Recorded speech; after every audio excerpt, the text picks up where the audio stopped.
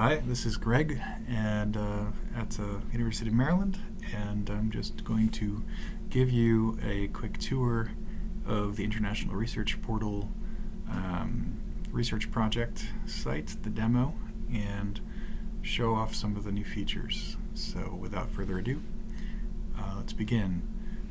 This is our demo site, and one thing you can notice right away is that there's now a sign up and login links in the top right. So let's do that. Instead of logging in, I'm going to make a new account, which means I fill in this form here. Let's call it Greg Test Z. And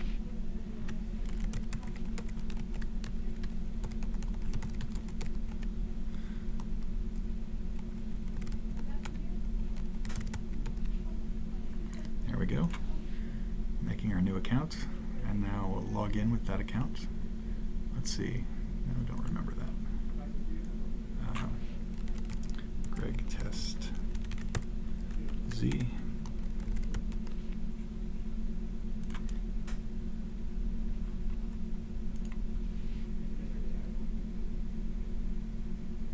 All right, all logged in. So now we have a little account menu up here. None of those things work yet, but the sign out does. So that's logging into the portal. With logging into the portal, it should allow us to save our searches, sort of a favorites list. But let's go ahead and show off some of the new features. So I'm going to do a keyword search for violin, and I want to add translations of violin to German. Let's search for that.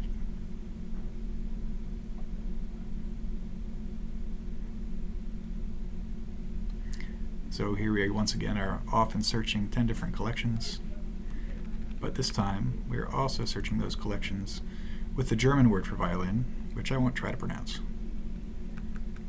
For example, here are our results in Magdeburg. So you can see that both the English term and the German term were used to do the search, and we got lots of 11 results that were relevant.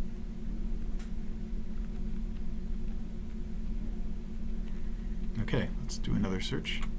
This time we're going to look for the term painting, and this time we want to translate into French.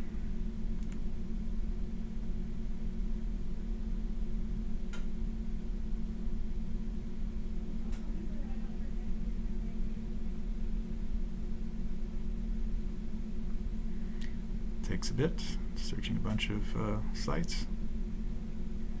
Okay.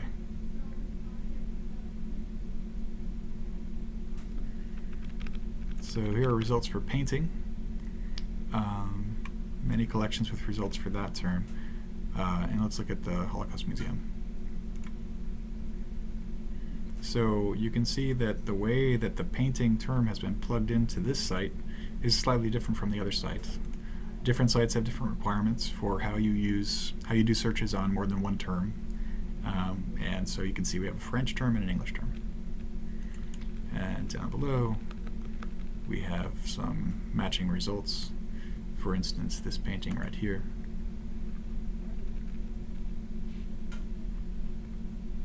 Okay, moving along. I'm going to show you a search for an artist name. So we'll type in Klimt. Search.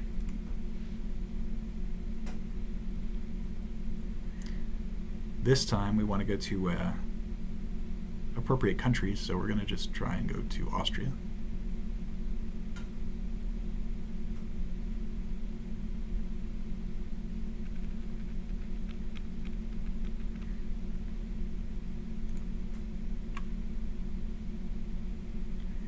So here are the results for the Klimt search in Austria. Now the important thing to note here is that Austria is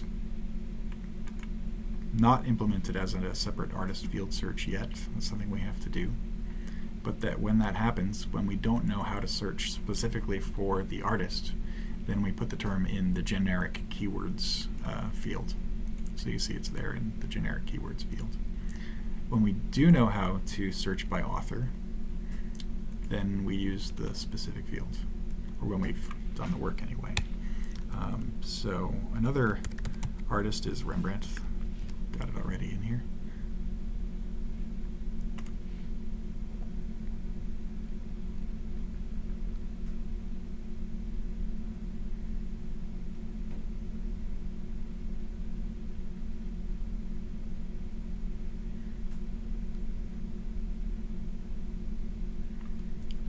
Here's the Rembrandt results. Lots of results for Rembrandt. And let's go to the Netherlands collection. Where is it? Why am I not seeing it? There it is. So this Netherlands archives is, I don't think it's specific to artwork, so it doesn't have a separate artist field. So in this case, our search term is just being used as a generic search term, and we'd probably have to remain that way since there's no separate advanced search field for artist. But we still have relevant results. We can zoom into this one, for example, and see an ad for a Rembrandt sale from the Dordrecht Courant. Yeah, so Rembrandt for sale.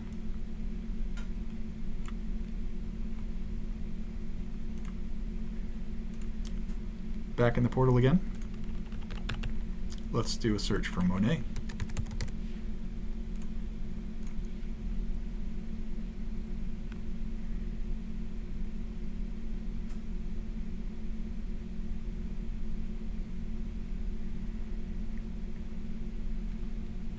All right, and many results for Monet, of course, but let's go to the Holocaust Museum, where, as indicated by this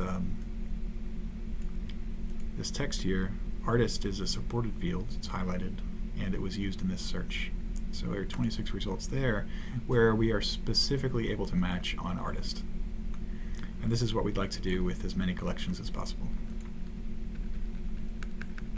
So these are all works by a Monet, and yes, you can recognize them. For instance, here's the wonderful portrait of a sleeping baby boy.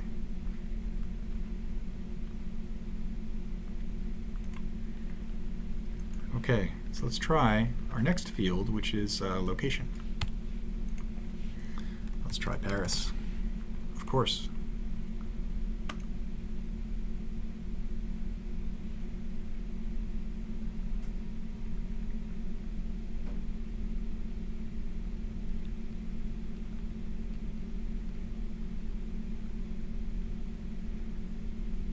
Takes us a while to get to Paris.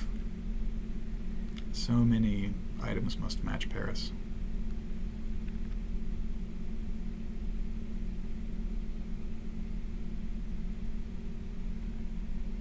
There we go.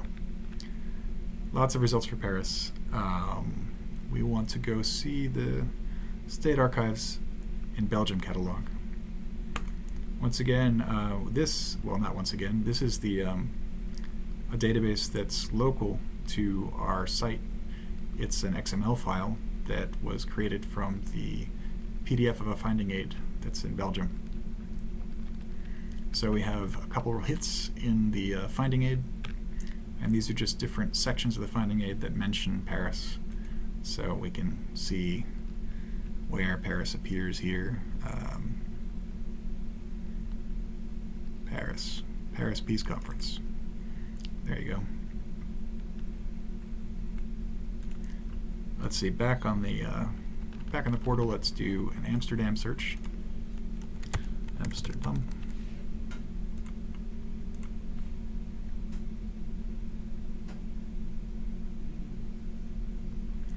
All right, this time let's go to the Getty catalog. Here we are, Paris. Paris is not in a separate field in the Getty catalog. But if we go back, we can then look at, I mean Amsterdam, of course. If we go back, we can look for the Holocaust Museum. Again, and location is something we're doing separately on the Holocaust Museum. So there's 22 results. And if we look at the search form that's pre-populated, when we go to the results, there's Amsterdam under provenance and comments, which was just the best field we could find, we thought we could find for searching for places mentioned. However, after the meeting on Monday, we did hear back that perhaps general keyword search would be better, since in Paris or Amsterdam could really appear in many other fields. But nonetheless, here we are with Amsterdam in the provenance and comments, describing the transfers of art objects. All right. Another feature to show is phrase search. So we have a few phrases. Let's say portrait of the artist, portrait of artist. Sort of a common phrase. Let's try searching for that. It's in quotes, as you can see.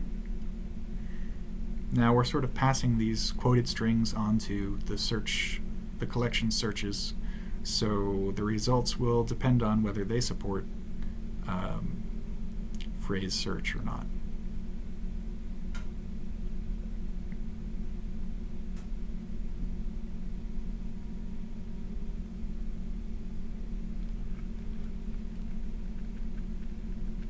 So we have results for the portrait of artist phrase, and we want to go to Getty, let's say, and here you can see that we've passed along the phrase search to the Getty and got a number of results.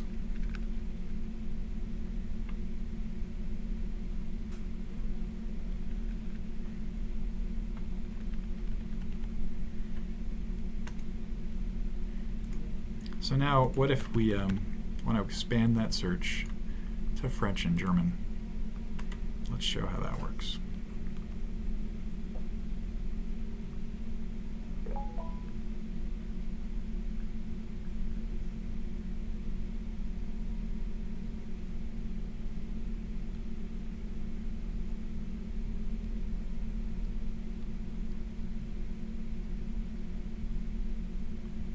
There we go.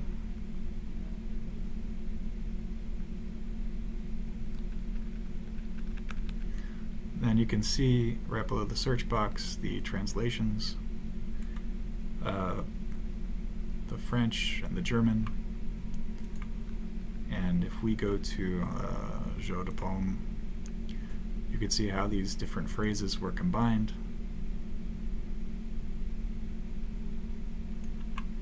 In one search, Boolean search of all the different versions of that phrase.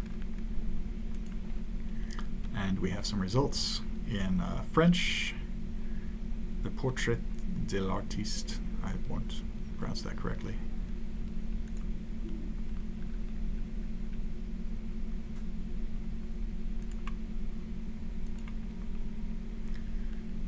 All right. Well, one more thing to do is to show you the email of results functionality. So that's reached through this icon here. This whole user interface is sort of provisional, so icons and buttons may be changed, but this does emailing right now. And if you click on it, it will bring up your email compose program. Mine is Thunderbird. Could be Gmail, could be something else, and it pre-populates the body of the email with a search URL, the one you've just done. So it's basically taking what's in the location bar of your browser and putting it into the email, and has it ready for you to, add a note to.